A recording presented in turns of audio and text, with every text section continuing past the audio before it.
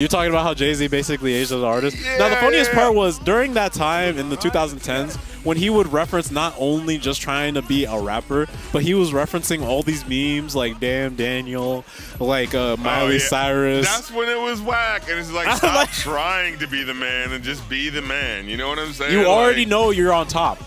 Yeah. Just don't be at the bottom trying to rap. What was whack about it too is he would be doing that like, we grown man over here, we ain't doing that kid thing, and he would just keep referencing those kid things like, so it'd be like, hello fellow kids, except what's the no point? Fellow kids, I'm actually a hater on you fellow kids, you know, but because I'm pointing out, that's what makes you cooler, you see. But he didn't do it right. He did it in a way that was so flop sweaty where you could tell it was just like, that line wasn't that clever, but you really thought it was clever. You really thought you was doing something. You know what I mean? Prepare yourselves for this one, because this was a bad one. He was like, oh, y'all kids, I don't pop Molly. I rock Tom Ford.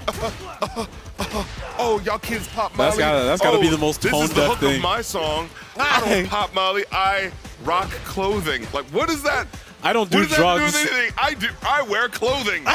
Do people who do drugs not wear designer clothing? Like, what are you? You could have said, I don't pop Molly. I pop Bel Air. I pop champagne. Yeah, like it could be anything. Yeah. He said Tom Ford. It could have been like a really rare French champagne. You know, like that kind of maybe sounds like Molly. You know, I don't pop Molly. I pop Mollier. You know, like oh, that's clever. Wait, what's that? Oh, you don't know what that is? Oh, you would be, you plebeian. You know what I'm saying? That would be a clever line. But like, it was like, I don't pop Molly. I don't do that simple thing that's in the mainstream. I buy paintings, excuse me, or whatever the heck it was, Tom Ford. It was some sort of stupid poodle dog or whatever the heck it was.